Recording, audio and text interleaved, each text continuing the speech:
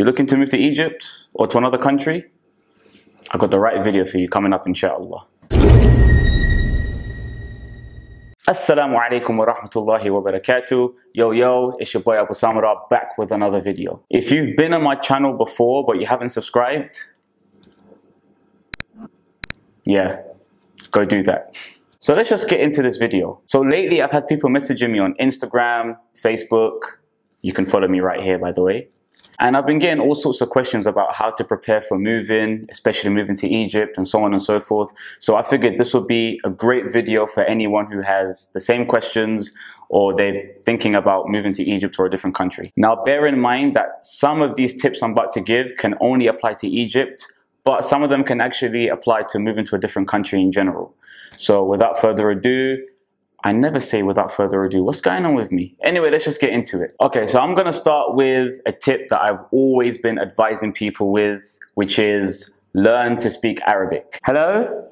Yes, أنا عايز واحد one.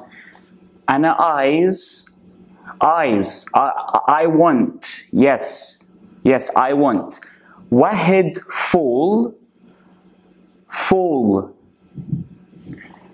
1 second.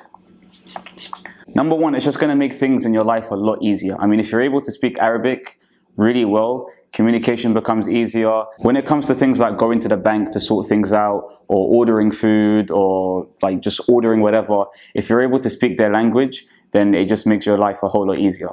Secondly, although there are many people in Egypt that speak English, you're not always going to find that person. And even if they can speak English, there can be a miscommunication. So you're better off just learning Arabic just to make things easier for yourself and to make things easier for others.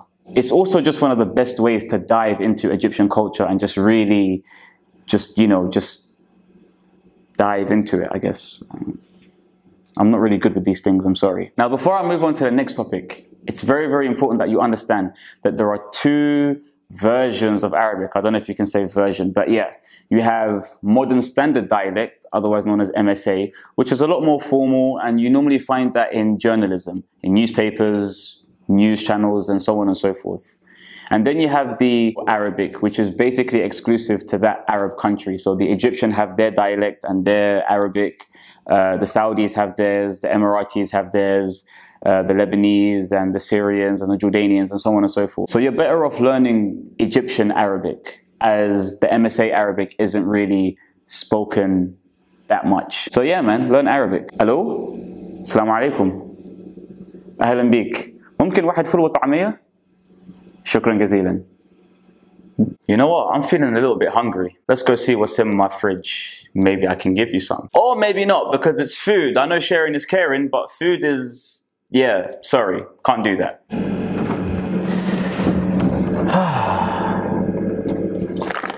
Speaking of food, I highly recommend that you learn how to cook before you move to a different country. And these are my main reasons why. First and foremost, if you keep ordering takeaway, you're not going to be able to save up as much money as you should. Secondly, it is a skill that I think everybody should learn to pick up. I mean, not only is it going to benefit you, but if you end up getting married and you got to take care of your spouse, then, you know, those skills are going to come in handy. Now, when I first moved to Egypt, I didn't know how to cook. So most of the time I was just ordering takeaway pretty much every single day. And I ended up not saving as much money as I should have or could have. So I highly recommend that you start cooking. I remember the first time my mother visited me when I was in Egypt, and she just basically stayed for like a month and she cooked for the month essentially. And it wasn't until I got the salary for the next month that I realized I saved a lot of money, because there was no need for me to order takeaways anymore. So if you can follow that same concept where you cook for a week or you cook for 5 days, you'll be saving yourself a whole lot of money. Right. I don't know why I have this. I hate Coca-Cola. I don't like it. So yeah, I guess I'm just gonna have to order takeaways. Following my own advice here.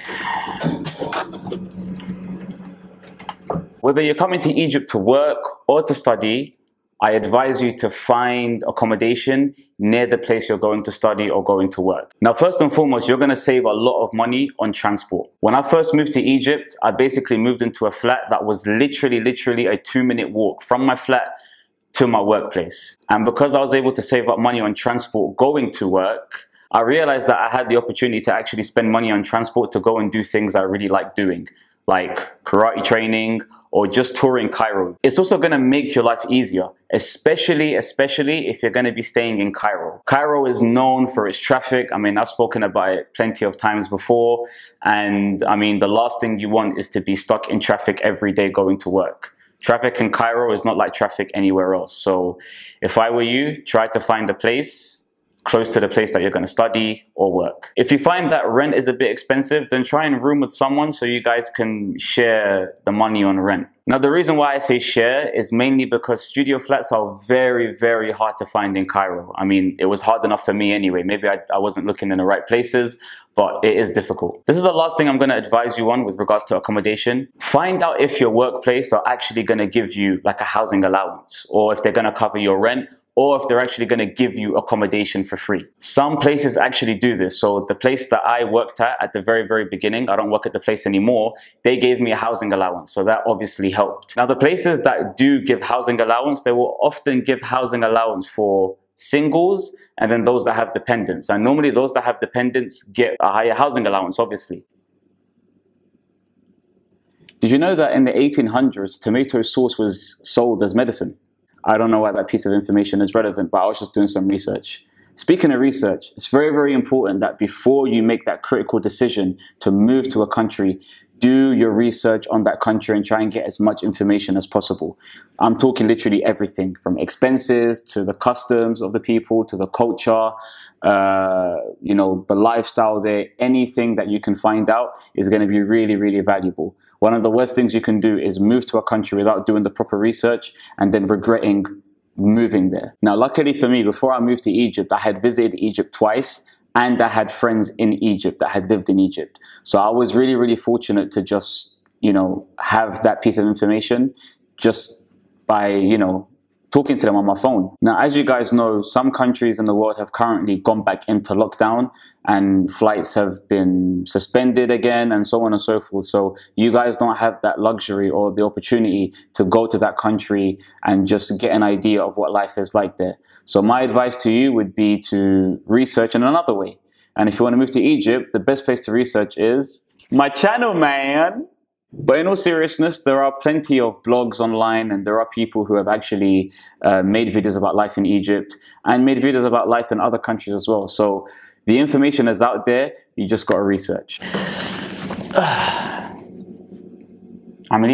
Now, if you really want to make life easy for yourself, then I suggest you follow this one tip. Befriend a local. Even if you're introverted or, you know, you're too shy or you don't really like making friends, one of the best things you could do in Egypt is to befriend the locals. So obviously when you first move to Egypt, your level of Arabic isn't going to be great. So if you befriend one of the locals, they can help you with translation and they can even help you with your Arabic by conversing with you in Arabic. And what I've learned from my Egyptian friends is that, you know, they give you important pieces of information about the country and just about life in Egypt in general. So they tell you the best place to buy your groceries, the best place to, I don't know, buy stuff. I mean, you know, like every piece of information that they give you is always golden and is always valuable. And they can show you some really great spots to hang out, great spots to eat, great spots for coffee and all of that stuff. So befriend the local, man. Hello? يا صاحبي الحمد لله ايه الاخبار؟ طب ايه هننزل النهارده ولا ايه؟ طب ايه هنروح فين؟ بجد؟ طب يلا بينا. I think I'm gonna end it there.